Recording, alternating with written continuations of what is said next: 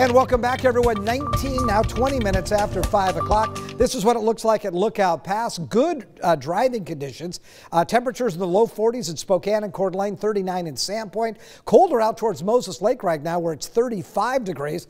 Good driving conditions also at Snoqualmie Pass. No snow or ice on the road. The roadway is mostly dry. So either direction across I-90 in the higher elevations right now looks good.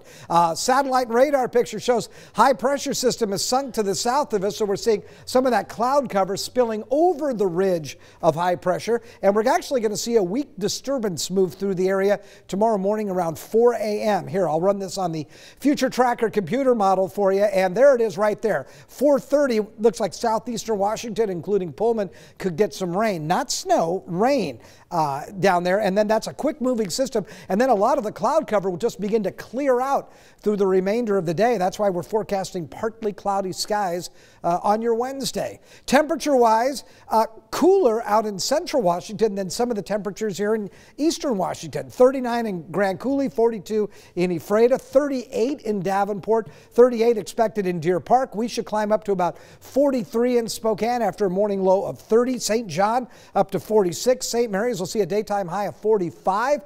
I've got temperatures hitting 51 down in the Lewiston and Clarkston area. Colville down to 27 tonight, and then a daytime high of 39 degrees. And for generally speaking, we'll look for mostly to partly cloudy skies and dry conditions, except for that those early morning showers in southeastern Washington around 4:30 in the morning. 7-day outlook calling for mostly cloudy skies on Thursday, partly cloudy skies returning Friday. Look at the weekend right now.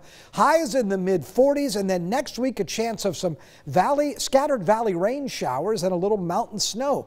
Again, daytime highs in the 40s. We're back with more news right after this break.